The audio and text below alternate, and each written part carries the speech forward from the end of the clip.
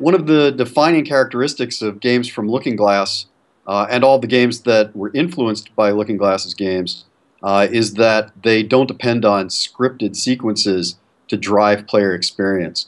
Most other games, even to this day, actually rely on designers crafting clever puzzles, even puzzles that have multiple solutions at times. But what Looking Glass did was really pioneered the idea of creating simulated environments where players are given a small set of tools that have logical uses, and the world responds to that tool use in logical but not pre-planned ways. We now have the tools and the computing power to create simulations that are much, much deeper. We have approaches to AI that we've barely scratched the surface on. I think a big part of what's coming in the future is not just deeper simulation of a world, but deeper simulation of character interactions.